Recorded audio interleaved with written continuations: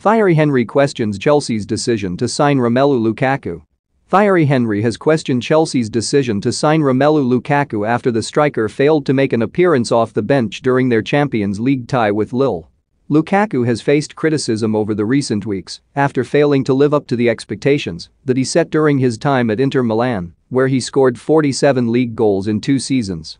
The Arsenal legend has weighed in with his verdict, saying that £97 million signing never fit Chelsea's style of play and questioned why they decided to buy the attacker. Asked for his take on Lukaku's struggles at Chelsea, former Arsenal and France striker Henry told CBS, "Right from the start I raised a question to myself, would he fit into this team? As a coach, when you go and get Lukaku, you will have to make him adapt to how you play, or you change your way to suit him. I didn't think that would happen. For Rom to adapt to the way Chelsea play, it takes time, it's not an easy one.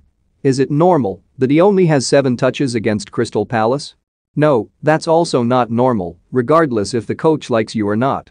That shouldn't happen. They need to move forward on that, but it's a tough one to read. I'll be honest with you, I don't know how that happens in 90 minutes. But what's the solution? The solution is for him to find a solution to make sure he can adapt to the way they play. They like to press, to be active, and to change the front 3. He likes to stay in the middle, so it makes it very difficult for him to adapt to the situation.